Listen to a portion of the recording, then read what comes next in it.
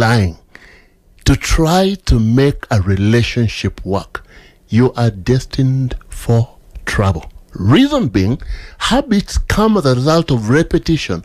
The more you repeat, the more you take whatever you're doing for granted, you become that. So if someone has a tendency of lying, or you yourself in a relationship, please talk about it before you get married. Yes. Because those are some of the monsters waiting to destroy your house one day when you got Pearl Radio, the home of fresh and classic hits.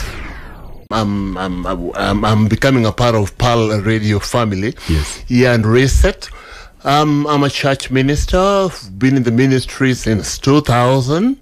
And I'm specialized in life coaching and relationships in many areas. But today, specifically, relationships. Yeah. Amazing. Talking about how to prepare for marriage. Now, let's even start from that point. Why is preparation for marriage very important? Preparation is so important, because if you don't prepare well, even in cooking, you don't prepare well, the whole thing comes out bad. Yes. And truly, relationship is a marriage that relationship leads to is a sanctity that was ordained by God, meaning it is special. In fact, I compare it to a gold and what do you call it? An apple of gold in the setting of silver. It always shines out. So literally, marriage based on God's principle is not one of those we play around with. Yes. Relationship that should be built to lead us into that kind of marriage is something that is so special. But I don't know whether listeners today will agree with me that this is going to be one of those hard, difficult topics. Yes. Yeah, trust me, you. Because as I've gone through scriptures, yes, literally the sanctity of the single community, we've lost it.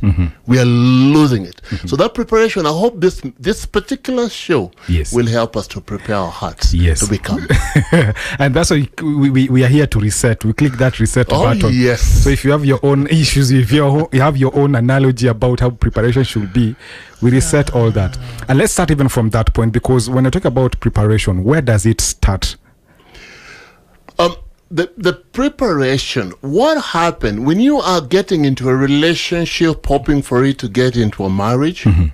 It is who you are that you bring into a relationship. It is who you are that indeed will cultivate and make that marriage better. So, meaning if I don't work on myself in having a personal relationship sanctity with God, then what I bring into that relationship, what I'll bring into that marriage, indeed. So it all starts with me working on myself and understanding what God expects of me. Good. Amazing. Now, the question could be this. Maybe let's say it's a lady that I'm in love with a wonderful, God-fearing man, and I want to know how should I prepare now to even become a wife? I want to bring an analogy just from the scriptures to have a clear understanding. Yes. The book of Genesis, in the beginning of creation, because it's always good to go back to the origin of the whole matter.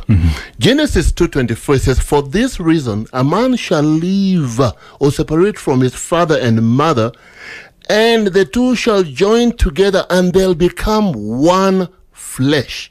No longer two, but one. You're getting it? Yes. And so when we come from there, then you quickly ask yourself, when I become one, clean water, dirty water, I'm not abusing anybody. God calls his children a royal priesthood, a holy nation, a people belonging to God. So that means that even as I get into a relationship with a single brother, I have to be very intentional to maintain that sanctity of marriage that God planned into the future. For through that marriage, God expects to have a seed that will come to build his kingdom. So currently, as a single person, today I want to take the position of being a single person. So currently, as a single person, when I get into a relationship, knowing very well what God expects of me, that I'm going to become one with that person, where do I begin from? Number one, I've got to be very clear about my core values. Understanding What is my belief system? And this particular belief system that I have, the person I'm having a relationship with, is my belief system going to merge with theirs so that we become one together in our belief system? So even as we date, these are things to look at in my preparation. The person I'm dating, what does he believe in? As you continue with that, the second part, you got to understand, Hosea said one thing: my people perish for lack of knowledge. Yes. And so ignorance is not an excuse. I don't know what the Bible says. I don't know what God expects of me. It's not an excuse, because at the end of it all, what happened? Once you're married, you lay your bed, you get that brother. What happened? He's not a believer. Who will be beaten? It is you. Yes. And so these are some of the things that you got to go back. This particular brother that I'm getting into relationship, does he have the knowledge? Because he's going to lead, right? Yes. The man leads. And so if he's not able to lead me to Christ right now as I am in the single relationship, there's a problem somewhere. Yeah. Then as you continue, the other part again, marriage is a covenant. Yes, it is a covenant. So covenant means that both parties have to agree, and both parties agreeing have to also have a clear understanding of the covenant I am getting into. And this is a covenant that is eternal. So the person I'm signing this covenant with, eternal covenant, does the covenant go by the bylaws of the Lord God Almighty? Then as you continue in that, this covenant, God now comes and describes that this covenant ought to be made by the royalty. And if I may ask you, does the royalty family just marry anybody? No. Hey. You see the way they're very particular. Not just anybody. Yes. But you find that as Christians, as children of God, who God himself called as royalty, sent his own son to come and die for us, we still give ourselves just to accept to marry just anybody. Looking at the financial angle, he has money, I'm okay with that. Yeah, so long as that is, he'll provide. But it's the same money that will take him with another woman to Dubai. Yeah. And he leaves you there. It is the same money you're looking for that will take them to Mombasa, and you're left there. Because what happened, we got to have a clear perspective of an understanding of what it means to be a royalty, to mean to be a daughter and a child of God. That's very important. Then apart from that again, men lead and women submit. So the man that I'm in a relationship, the question, does he understand what it means to lead? Does he understand that Christ, who he has been called to imitate and follow, the expectation Christ died to honor the church. Christ died to serve the church. So as a single person, if this brother is not serving, if this sister who has been called is not submitting, not to me, to the laws of God, there's a problem there. Why set myself up for problems? Yes, please. That is a very important aspect, because, the Bible says, light and darkness cannot walk. Cannot work together. Oh, yes. The Bible says, do not be unequally yoked together with the unbeliever. For what fellowship has light with darkness? Got to do with the darkness. Yeah. Let's say you're born again, and this sister is not born again. Or maybe especially this one even happens to a lot of ladies. They hook up with this guy, he's not born again, but they have this aspect that maybe he's going to change. I'm going to pray for him. My brother, I think it's very important. Yeah. One of the things we have to understand, that we have a war that we are fighting in the universe, and the Bible is so clear. Yes. That our battle is not against flesh and blood, but against evil forces. And then the Bible also tells you very well that you'll have among you wolves dressed in sheep clothes. Very important. So this thing of saying, he will change later on, really, the Bible says, do not be yoked with non-believers. What does fellowship, what does light have in common with darkness? Yes. Meaning, what is God saying? Yeah. From the word go, even as you go on date, do not touch them. Do not associate with them. Man, the Old Testament was so, I don't know. It was the Old Testament. Yes. But even just in an Arab community, look at our brothers. If you go get one of their daughters, what will happen? Completely, that daughter is completely removed out of the inheritance. True. But what about you and I, who are the children of God, who Christ died for? How comes we are lowering the standards to a point where we just want to go pick just anybody on the street, and we are hoping that God will do a miracle, yet the same God has already told you, these are my principles within which to operate. Yes. Do not be yoked with them. Bad company corrupts good character. Do not be deceived. What is it saying? It is obvious. It is clear. There's no hope, wish, and jump, trial, and error. It is clear for God that those who have been chosen belong to me. They must associate with those who were chosen. Amazing. Umesikia hiyo? Do not beat marriage. Yeah. So why should we always consider this, that this person ought to be born again? Good. So there are few areas quickly. You have, Paul said, he who marries will face many troubles. Yes. But many quickly, you find in relationships, as we are building, when troubles come up, we jump off. Now, this is where now you got to go back. The personal trait, the person that I'm working with, building relationship with, are they a good conflict resolver? Are they willing to listen to the word of God so that we are helped together? Very important, because we are in the battle and the enemy is the devil. It is not our person. Yes. Another part of it that you got to understand, in choosing wisely, there are people who indeed have a baggage of their past. Like men who I know, who have known, who beat their wives or who beat other. Can you imagine single brothers beating girls? Yeah. It is happening. But if you go back to the history of what their parents possibly did, and they copied what their fathers did. These are some of the baggages to prepare and work through before you get committed to this particular person. As you see any fits of rage, any anger coming up, do not ignore such, deal with them immediately. The other part again, in the battle, you're going to battlefield, you're going to fight, you got to choose people to fight with well. Yeah. Because your goal is to win, right? Someone who does not fight, putting on the armor of God. Yeah. Oh, God, help me. That's somebody destined for failure. Yeah. Very good sign to look at.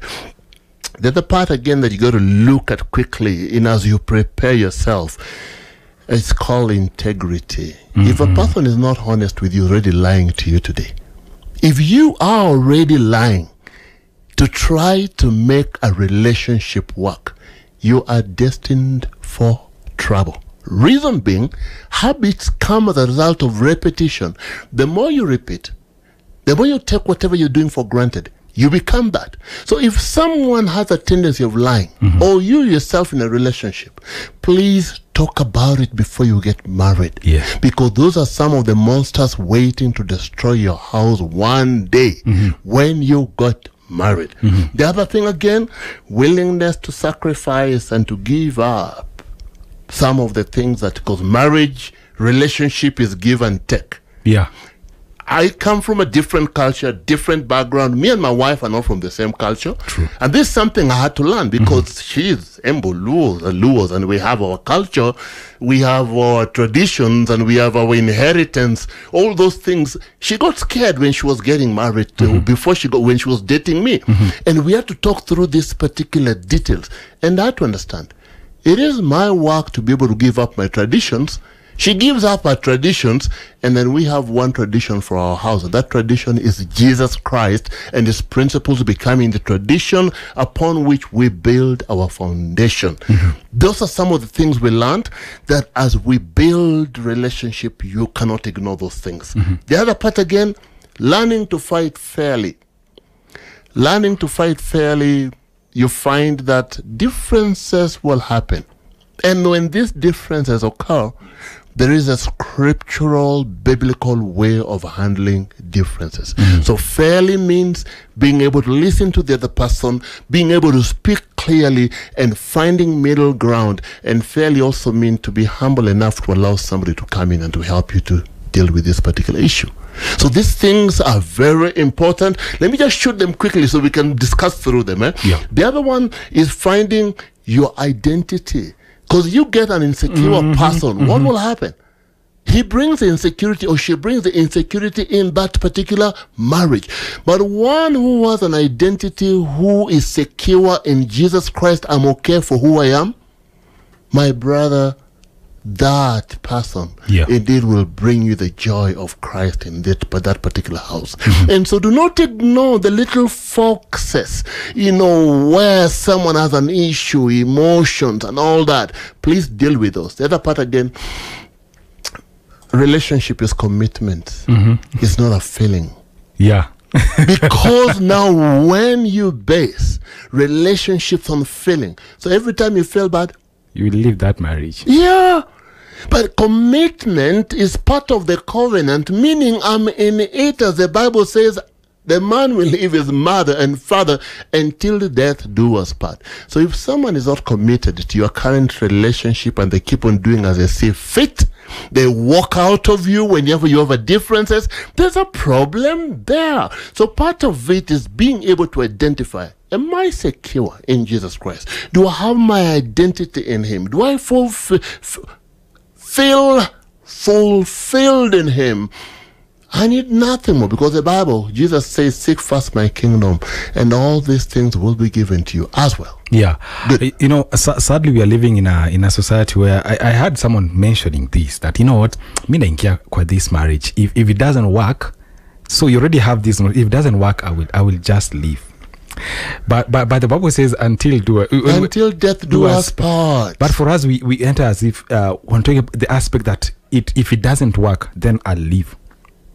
Life will give you what you ask of it. What you sow is what you reap. True. If you believe in your mind, and if you come in a relationship and you're not ready to commit, trust me, it will not go for long, because the Bible says he who marries will face many problems. So you must be willing to commit to solving those problems. Not running away from them. Commitment, covenant to solve the problem is not optional. But will it be automatic? Not really. That's why they tell you the first 5 years of marriage is a years of customizing, understanding one another. What if we took it the first maybe 1 year of dating, being the one to take care of that? Then you get into marriage when you're ready. Yeah, but we wait until we are married, hoping that things will change. While we had a chance to change or to walk out, we never worked on it. Oh, my brother, at times it is too late because of the choices we make. We said, we are free to make choices, but we are not free from the consequences of our choices. Once you make a choice, the consequences come with it, whatever choice it is. Yes. And I want to bring this aspect, even as we talk about preparation for marriage, the aspect of friendship in marriage. Because many people think that when you get into marriage, it's all about lovey-doveys. Baby, I love you. But sometimes those feelings are not even there. And if you didn't develop friendship before getting married, then it's going to be tough in that marriage. So why is friendship very, very important? Friendship is important. Why? It's a wound from a friend can be trusted. Meaning you've already built a friendship with this person. You've known their upside and the downside. You've been able to accommodate. Why? So friendship opens a door for you to understand somebody very deeply and passionately.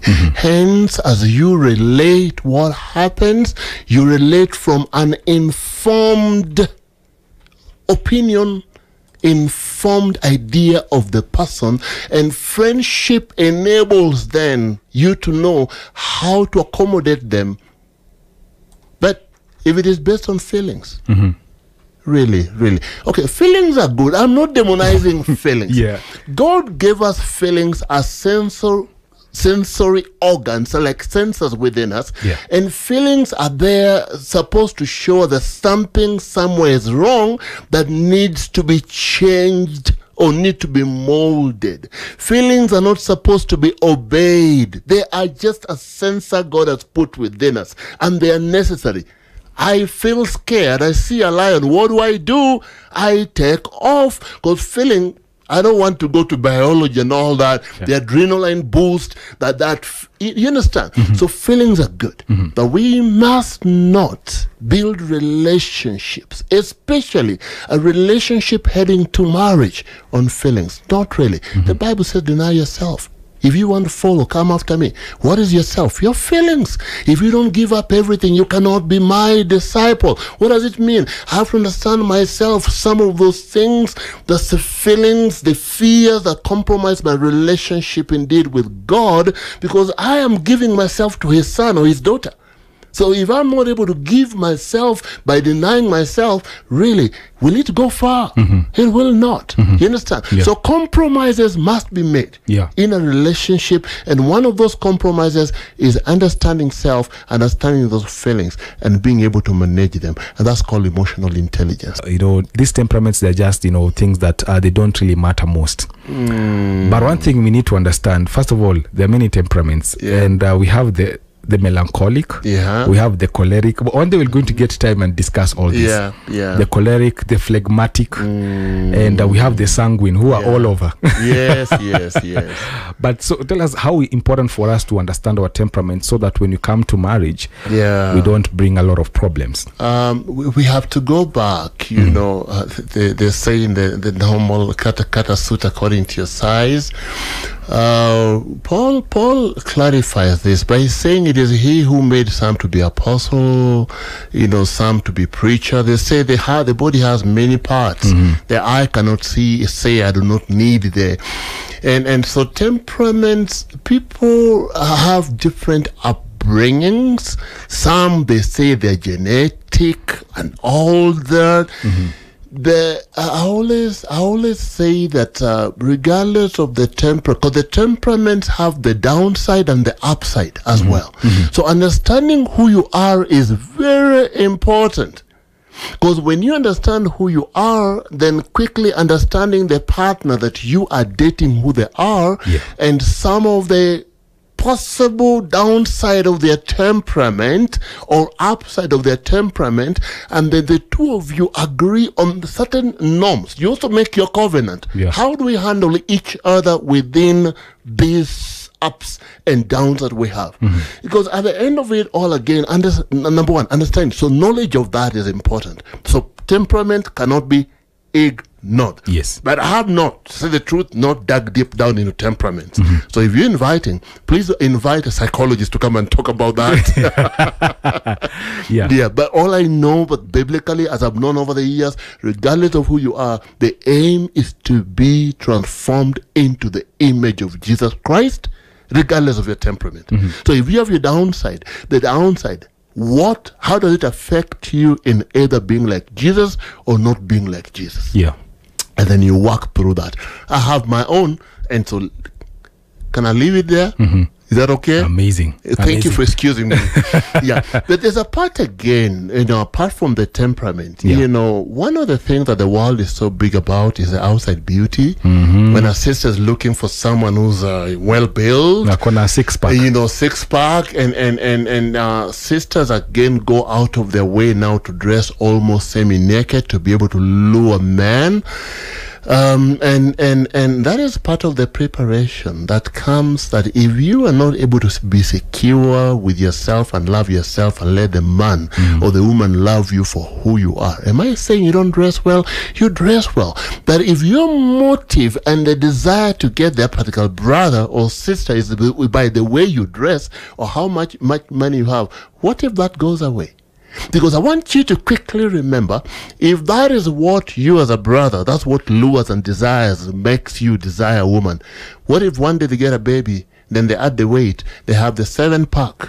What will happen? Now will you go for another one again? That's why commitment comes in from the word go. If you focus on the outside appearance, truly it says beauty is deceptive, but a woman who fears the Lord is to be praised. My goodness. I love what you're saying, because I think I was telling a friend of mine the other day that, if ladies present themselves like a piece of meat, they will always attract dogs. Very true. Very true. Unfortunately, it's just bitter true that we are using these words. Yes. But this is what is happening.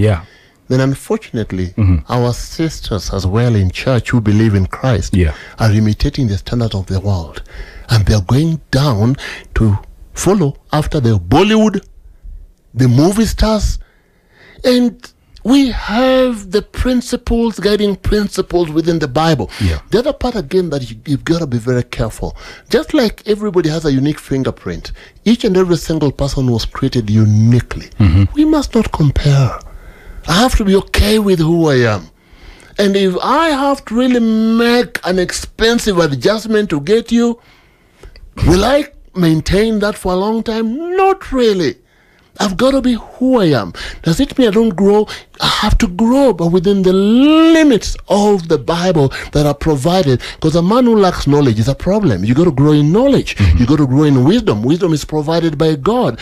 But if I have to go out my way financially in my dressing to be able to please somebody, how long will I keep that moving? That's a problem. Do not. And even as you're talking about, making sure that be yourself.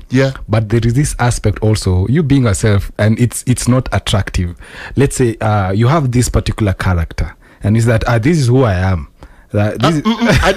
No. I didn't mean that. There are people who have said, and they've used that excuse. This is who I am. Accept me. Or you understand? That's a wrong place to be. Now, that's what I talk about. The woman who fears the Lord, the beauty. And a man, a honorable man of integrity who's there to honor sisters. You understand? And so being self is simply, come on, my brother, look at what Jesus Christ did. He died for me on the cross. Did I deserve it? Not really. So a man being himself is simply, I want to be like Jesus Christ, because that's where now I talked about identity. Finding your identity in Jesus Christ and being comfortable with that. But I quickly would say, wicked character need to be repented of. Especially things that easily bring conflict. If they are traditionally based, if they're historically based, if they are from a culture of your father, mother, those is where the Bible says you are converted in regard to your past to be transformed into the likeness of who? Of Jesus Christ. So that is where I will tell someone, don't judge the person so harshly. Please, there could be a past they've not dealt with and they have no idea how to deal with it. Seek for counseling. Before you throw or you stop the relationship, seek for guidance and counseling, and so that, because at the end of it all, what if God put you in place to be able to sanctify that brother, to help them to see themselves? What if you give up very quickly? Then who will? Who will? Because the Bible says we have to be each other's keeper. The other thing is, I've talked about do not compare, right? Compare. Let me leave that alone. Seek to understand the areas in your life that brings you conflict with other people. Is a good way of preparation.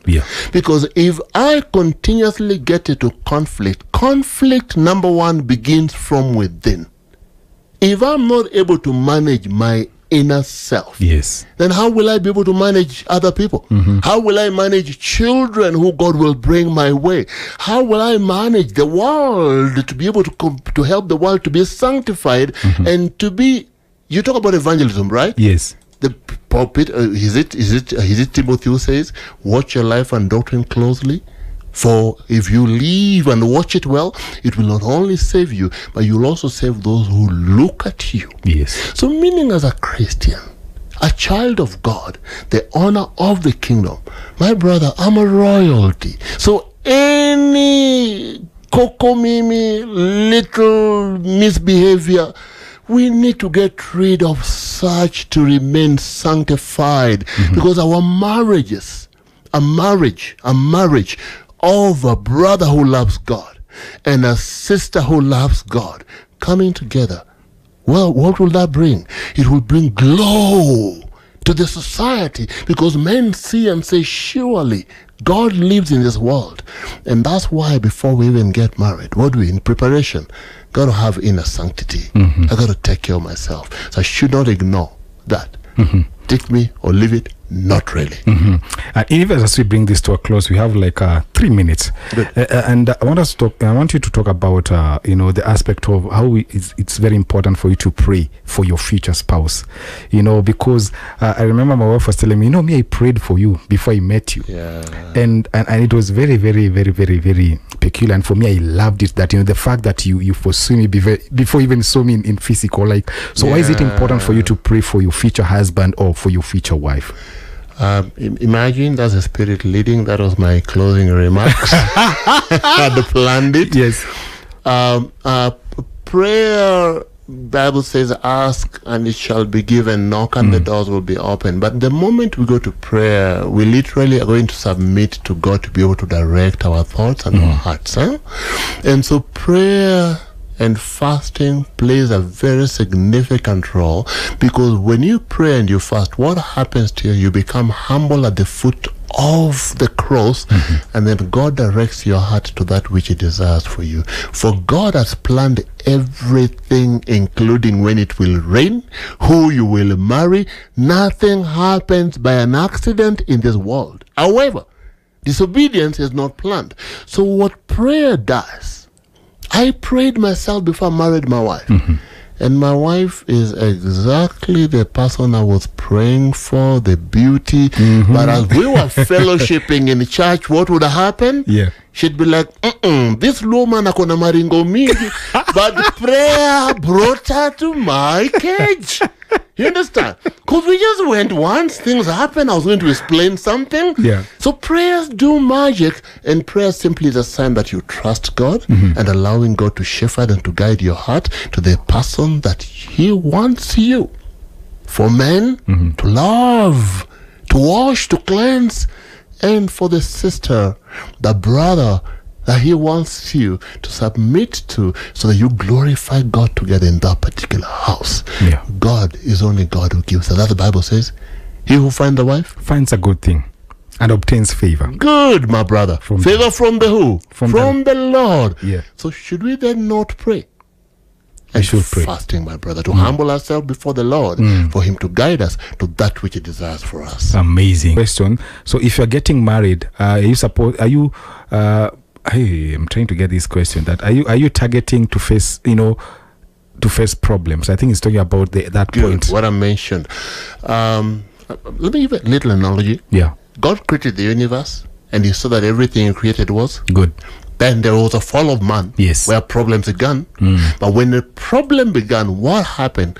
God in His mercy sent His Son Jesus Christ to come and rescue us. But Jesus Christ Himself says, in this world you will have problems, but take heart, for I have overcome the world. But He has also given you solutions to those particular problems, as He says that no solution has overtaken you, that which is beyond man. But what He gives you, He'll also give you a way out of it.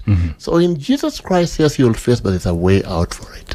How can guys follow you on social media? Simply go to kochowidi.org. Kochowidi.org is my website. Everything about me is right there, from the videos and all that. But my telephone number is 0724 994066. If you go to Kochowidi, my Facebook is linked there. My YouTube channel is linked there. My Instagram, everything is linked there. Thank you. Thank you so much. 96.9 FM, Pearl Radio.